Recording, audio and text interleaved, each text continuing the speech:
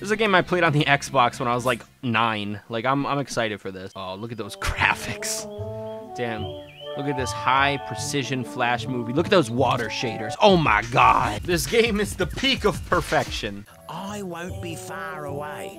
Wait, is this Australia or is this Tasmania? Is Tasmania even a country? Wait, so I'm a tiger and I got these flower shorts on, nice flower bandana, and a boomerang. But these kangaroos are just kangaroos. So how does that work? Is there like a race of intelligent animals and a race of stupid ones? Do we prey off of them? How does the system work? Why do I jump so high? Apparently I can munch. I can munch on stuff. Speaking of munching, let's munch on into today's sponsored segment, Yeet. This video is sponsored by Stake.com. Stake is a premier cryptocurrency betting site that supports major currencies as well as some altcoins. Stake is from the owners of Prime Dice, which is one of the biggest crypto gambling sites out there. They have game modes like roulette, blackjack, mines, crash, dice, diamond poker, and a bunch more that aren't shown in here. Honestly, guys, I have played on the site and I do like Plinko the best, but that's just me. I'm a little Price is Right ass nerd, so that's my thing. Anyways, withdrawing is just as easy as depositing. All you do is you put in your crypto address and you send your credits right on out back to your account.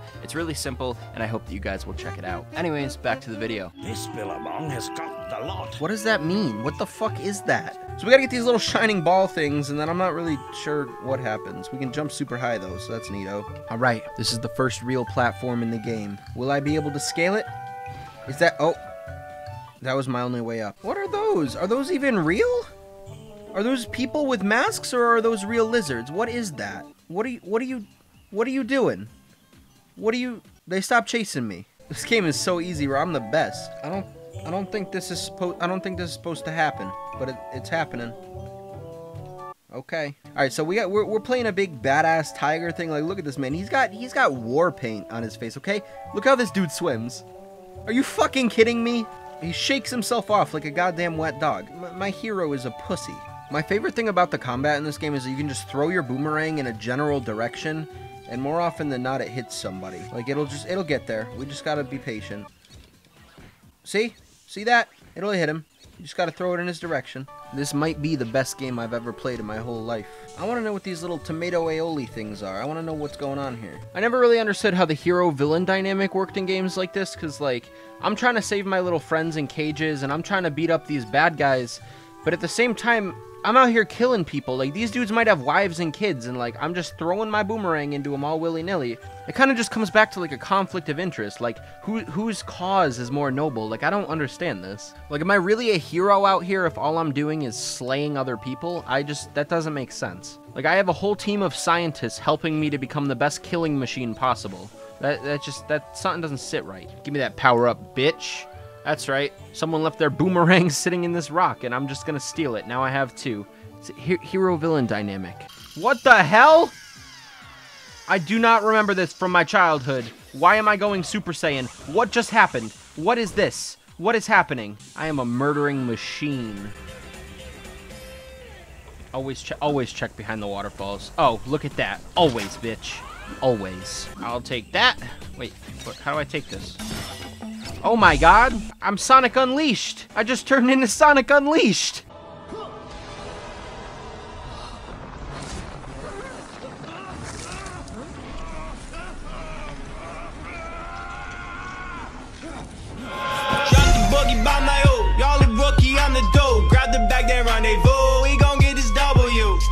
Sources and then attacking your fortress. Y'all mad that I'm gorgeous, medical package enormous. Yeah, hit that chug, yeah, hit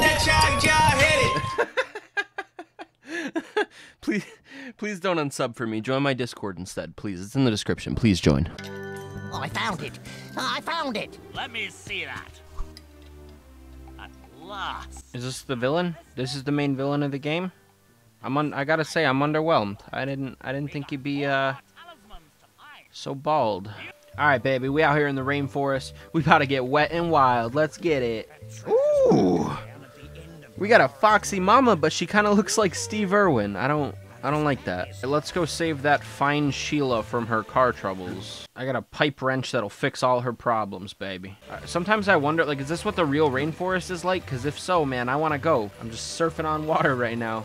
There's just nothing to it. No, don't grab it. Don't grab it. Don't grab that shit. That's a trap. Yep, I told you. I told you. We got a dumb-looking bird here. That's a trap. Shouldn't have waited. Dumbass. I'm not chasing you. That bird can have that. See, I lied to the bird. I told him that I wasn't going to chase him because I wanted to boost his self-confidence enough that I wasn't going to grab him so that he would slow down a little bit and then I could keep up with his speed. See that? See how that works? Come on, you stupid-ass bird. What? I touched him. What do you mean? Do I just have to wait 2 hours for him to shit it out? Or do I got to sneak up on him? Do I have to sneak? Is this a life lesson? Nope. I swear to God, bro, if this bird doesn't give me this stupid egg thing, I'm uninstalling the game. Like, I'm not playing these games. How do I have to bite him? Do I have to kill the bird? I think that's what I might have to do. I may have to kill this bird. Eat my ass. I got him. Oh my God, I literally just slaughtered that bird. Like, with my teeth. I fucking slaughtered him. I am not the hero. Oh God, I love these upright camera angles, especially in these old games. It's like the controls are so sloppy, they barely work. Like, oh my God, this is so much fun. This is phenomenal. This is how games should be made. That was awful. One of my biggest complaints about this game is that you have so many lives that you are literally able to just take hit after hit and nothing happens to you. All right, ready? Right? Like, I have 6 hearts right now, and I can get hit 4 times with those 6 hearts. That means I can get hit 24 times before I get a game over. Also, I have aim lock with my boomerangs, and the AI in this game are incredibly stupid, so there isn't really much that can kill me. So I'm not really digging that aspect of this. I think this game was a lot more of a challenge when I was 7. Oh, I finally made it to Steve Irwin. What's bracking, cuz? Alright, this Jeep does not look like it just broke down. This Jeep looks like it's been here since 1984. Alright, Michael Jordan was in college when this Jeep got parked here. This is not right. I'd just like to go on the record to say that I am the king of sports. I have never watched a day of baseball in my life, but somehow I knew that Michael Jordan was in college in 1984. So, to all the haters out there, to everyone who doubted me in high school, to all my teachers said I'd be selling washers and dryers when I was 20, yeah, fuck you. I made it, baby. I know everything about sports. They're trying to get you attracted to a tiger. This is why everyone's a furry in 2018. So Taz the Tasmanian Tiger is a game that I held really near and dear to my heart when I was young, but I honestly have to say I really didn't enjoy it the second time around. When I was a kid, I had this game for the Xbox, and I remember it as like a really fast-paced, riveting platformer, but even just from the stupid mini-games with the boulder, it just doesn't really sit that way anymore. If you go back and play like some of the original 3D Sonic games, they were actually semi-decent. They even got games like The Simpsons Hit and Run right. Oh yeah, that's fun. That's a fast time right there. Now, I don't think this is a bad game, but I think, honestly, I had too many expectations going into it because of my previous experience with this game as a kid. Now, all things considered, this franchise was extremely successful back in the day, and there's like 4 or 5 of these titles, and I'm sure that they improved upon a lot of stuff in the next few. So if you guys do want to see me play more of those, let me know. But this specific one, the original Ty the Tasmanian Tiger, it's just not really a game that struck a chord with me like I thought it would. All in all, if I had to like put this game on a scale, it's not a 10, but it's not Mario Tennis. Do with that what you will. Have a great day. Before